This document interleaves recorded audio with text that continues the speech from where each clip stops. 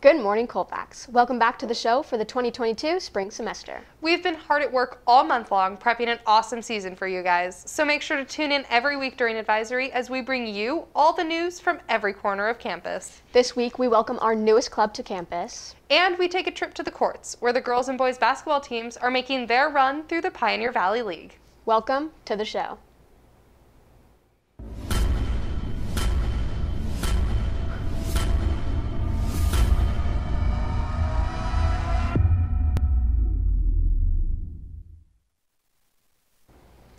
The semester has already gotten off to an awesome start in classes, sports, clubs, and so much more. That's right, Megan. The campus is alive with activity, including the Model UN Club taking part in a conference over the weekend, where Bryson Kasler and Ryder Vernon earned honorable mention awards, while Jessica Clampett and Alex Hagan won a research award. The Quad Crown enters its second week, and for those of you who don't know, the Quad Crown is a series of tournaments, including ping pong, Mario Kart, chess, and dodgeball.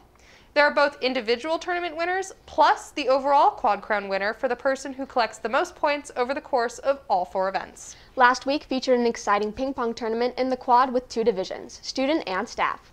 Austin Leiden became the second freshman champion in a row when he took down fellow freshman Garrett Lewis in the final. Mr. Wolf narrowly got by Mr. Palfanio in the staff final. Here are the overall Quad Crown standings. Austin Leiden earned 5 points, Gavin Lewis 4 points, Nick Bazzaroni 3 points, Nathan Francella 2 points, and RJ Brown 1 point.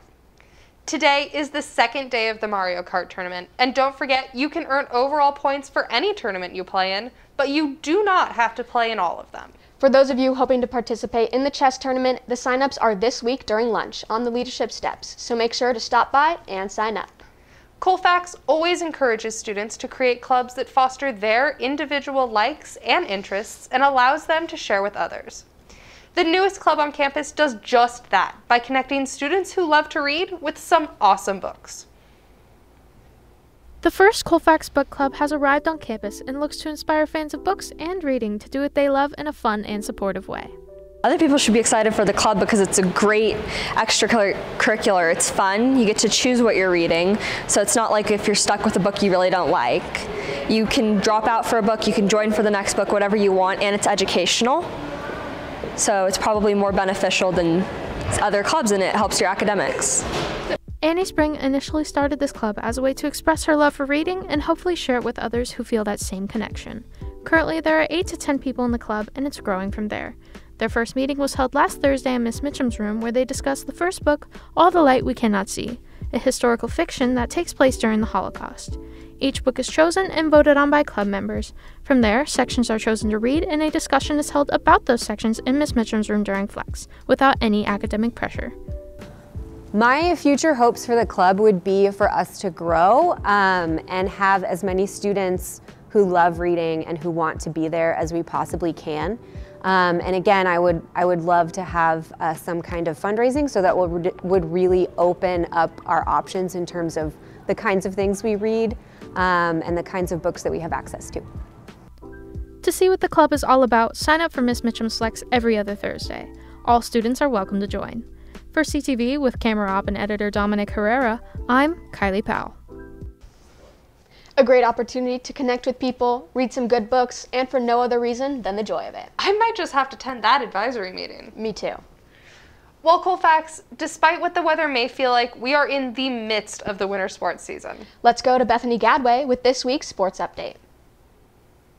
Thank you, Chelan. Hello, Falcons, and welcome back to CTV Sports.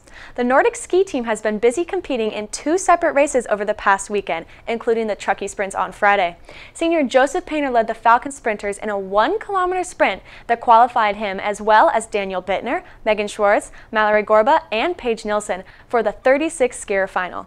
On Sunday, 4 of Colfax's top skiers competed in the open division of a grueling race that went from Tahoe City to North Star. Daniel Bittner led the 4-person team of Griffin Vernon, Joseph Painter, and Megan Schwartz with the fastest time in all completed in the race. The team has 3 races left in the season and will be at Mammoth this weekend. The girls and boys basketball teams are in the second half of the league season, and reporter Megan Towne with Chelan Ackerman have this update. What's up, Falcons? I am here at the Golden One Center in Sacramento, where both our boys and girls basketball teams are playing one of their very last preseason games before league play tips off.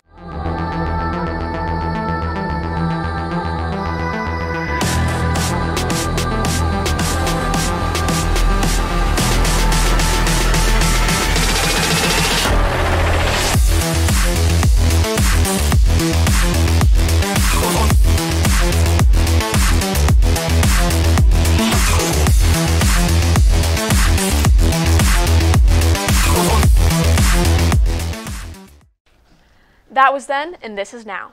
Both teams took wins against Woodland at the Golden One Center, adding to their impressive preseasons. Our girls racked up 16 wins, including winning the Berrien Christian Tournament and beat Placer twice. The boys matched their best preseason since 2019, winning 9 games. With league play underway, the boys and girls teams have very clear goals in the Pioneer Valley League. The girls have their sights set on repeating as PVL champions, while the boys look to make back-to-back playoff appearances. Both head coaches will be key to reaching these goals. So my aspirations for this team is just that they get comfortable in our system and don't have to think so much. Things just become natural, and we're able to execute at the level that I would like. Well, we're hoping to field a team that we can be proud of, that plays hard, that plays the game the correct way, that plays together, that's fundamentally sound, and we hope to have fun playing basketball. 2020 marked the last full season for the Lady Falcons, where they went a perfect 10-0 in league and won 35 games on their way to the state semifinal. Juniors Gabby Bittner and Macy Hyman were on that team and know what it will take for another championship run. I think we'll be counting a lot on our young, because we have our young players. We have 2 freshman starters, on them, and then I think also on Macy. Macy does a lot for us. She scores a lot. Experience is not a concern for head coach Rexanne Simpton. I think we've got a lot of different weapons, and there's always somebody new stepping up. You know, when they take away one person or they try and key on one person, somebody else steps up, and that's important and been amazing this year so far. On Tuesday, January 25th, the girls faced off against league-leading Bear River, who boasted a 15-0 record. The Falcons suffered a loss to Marysville earlier, which made this a must-win situation. Colfax deployed their trademark full-court pressure to disrupt the Bruin attack and create scoring opportunities. Team scoring leader Macy Hyman scored 8 points and keyed the interior defense, while team assist leader Gabby Bittner applied relentless pressure on Bear River and put her teammates in positions to score time and time again, resulting in a dominant 46-26 win and a share of first place in the PVL. On the boys' side of the ball, the team is focused on steady improvement as they overcome a limited summer schedule. We're still trying to find an identity, and we're still working on becoming a team. But if we become the team I think we can become, we'll be a good defensive team. We'll play well together. We'll run a motion offense, play man-to-man defense, and hopefully we'll be a team that's hard to beat. The boys will count on a strong senior leadership to reach their goals of becoming that hard-to-beat team. I think we have 2 key players on the team this year. They're our captains. One is Joe Siner. He's a senior. Joe's our leading scorer, our best perimeter threat, best outside shooter. He's probably averaging well over 20 points a game. And then Luke Green is our other captain. He's also a senior. Luke's a very good athlete. He was the MVP of the league in football. He's an incredibly good defensive player, very quick, very strong, and leads the team in assists. He always guards the other team's best player. The top of the Pioneer Valley League on the boys' side is very talented, with Center being the 7th-ranked team in Division III and Marysville the 2nd-ranked team in Division IV. The boys fell to both teams in the first round and ran into a very motivated Bear River team on Tuesday night, resulting in a loss. The team has circled a must-win game on Tuesday, February 10th, when they take on Lyndhurst for senior night. To see how the basketball season plays out, come to the Pucci Pavilion tonight to see the girls play the Division II Vista del Lago of Folsom, and Tuesday, February 10th, to see the boys play Lyndhurst. Reporting for CTV on behalf of writer Megan Towne and camera ops and editor Garrett Reinhard, I'm Chelan Ackerman. The girls avenged their only loss in the PVL on Friday with a dominant performance, beating Marysville 51-27, putting themselves in a tie with Bear River for first place. The boys continue to battle every time they take the floor, but narrowly fell to the PVL's best boys team 63-55. The Alpine ski team took to the slopes last Monday at Alpine Meadows. Senior Noah Francella and junior Miracle Wooten both took 8th place finishes in their divisions. The team returned to Alpine Meadows yesterday, where they are working to improve their league standing and start preparing for state qualifications. The varsity girls soccer team has been dominating and boasts a 13-2 record on the season. They scored a 7-0 win over soccer rival Center last Wednesday and a 10-0 win over Marysville last Monday. In the same game, freshman Kylie Diedrichs broke the school's single-season scoring record with her 25th goal of the season. The girls have 3 games remaining, and tomorrow night is a senior night as the girls take on Lyndhurst at 6:15 p.m. On the boys' side of the goal, our Falcons took on Marysville in a heated match, resulting in a 2-2 draw last Monday.